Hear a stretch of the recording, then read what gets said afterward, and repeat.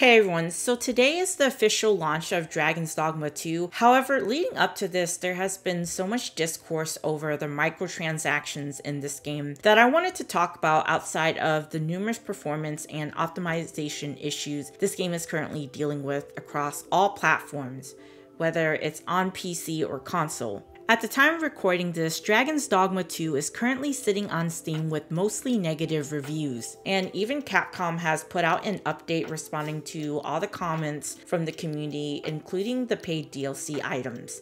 I've seen a lot of misinformation being spread about the microtransactions that's being offered on the Steam page, to numerous negative reviews left on Steam of people leaving their distaste for it. This can often be fueled by emotional reactions rather than facts, as we've clearly seen. This isn't exclusive to gaming, it mirrors broader societal trends where people may prefer pushing narratives that fit their preconceived notions. In the context of gaming, well, Dragon's Dogma 2, the negative reactions are amplified by concerns over the pay-to-win model, which I've seen numerous of Steam reviews include. In this Steam review, it said, 12 years have passed since Dragon's Dogma 1's release. It was genre-defining, leaps and bounds ahead of its time. If there was anything Capcom has learned, it's how to become predatory, how to leech people for their worth. $70 game I could support to ensure fair play for a good game. However, when you also attach bloatware, buy more crystals, and pay to win gifts to a single player game, I cannot in good faith support that. The game is also linked to their cloud servers for $1.99 to change what you look like. Let that set in $2 to change your appearance. Something that should be free and has zero impact on Capcom.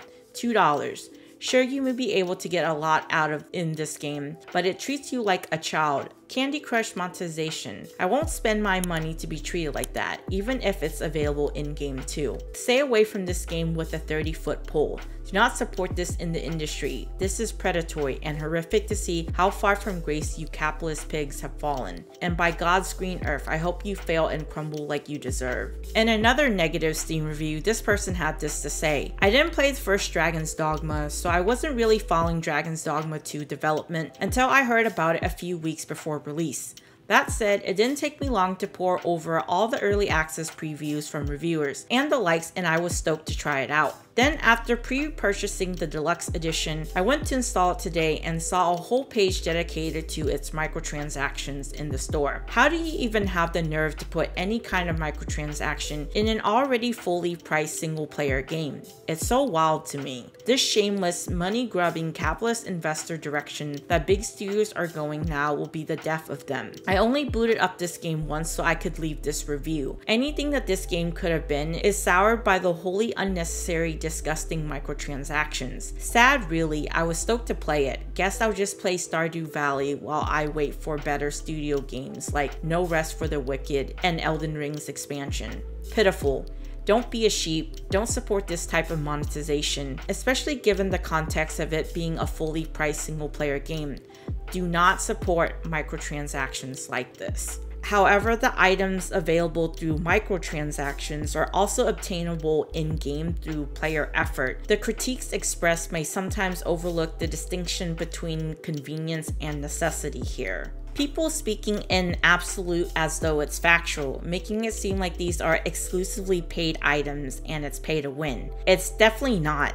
Look, I can understand why people, myself included, don't want to see things like this in our single player games because it feels so unnecessary and the impact it can have on the game's experience or others moving forward. While they offer a revenue stream for developers and publishers, they can also lead to predatory practices, which we have seen from numerous of games, not just single player games, but live service games or the like. The balance lies in implementing microtransactions in a way that should respect players' choice and efforts like Helldivers 2, offering the choice without compromising the core game experience or progression. It's a slippery slope to go down. I get the concern for it in single player games because if you give them an inch, they can take a mile. But just in the same vein here in regards to Dragon's Dogma, neither are we having to buy it. These are all items you can find or earn in-game by fighting enemies, completing quests, looting chests, and other activities. I think microtransactions unfortunately are a thing that's going to stay whether we like it or not as a consumer. But there's no reason to go and spread misinformation as though these are exclusively paid items. Still, player feedback is vital for a game, but it should be approached with constructive criticism and dialogue between players and developers that can lead to improvement in game designs and how microtransactions are implemented.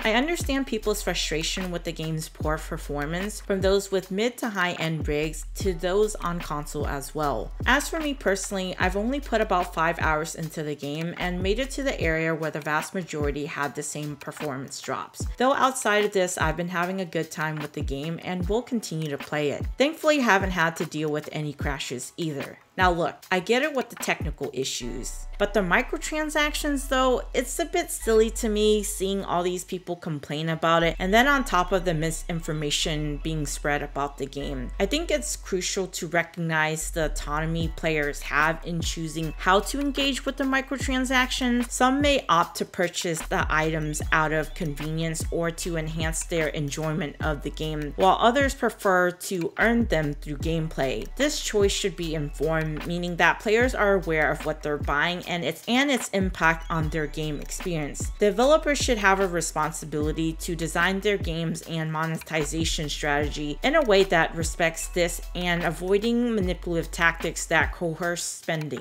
In wrapping up, Dragon's Dogma 2's launch has certainly been a roller coaster, stirring up a mix of excitement and controversy regardless of whatever side you're on. Amidst debates over microtransactions and performance issues, it's essential to step back and look at the bigger picture. The game, much like any other, offer a world of adventure and challenge, with or without extra purchases. It's about the choices we make as gamer, whether to spend our money for a bit of a shortcut or to journey through every nook and cranny the game has to offer on our own. Remember, at the end of the day, it's our shared passion for gaming that brings us together, not the differences in how we choose to play. So whether you're diving into Dragon's Dogma 2 for the epic battle, the rich storyline, or just to explore its vast open world, let's appreciate the adventure for what it is. Let me know what you think of this in the comments below and consider subscribing to the channel for more. And as always, thanks for watching.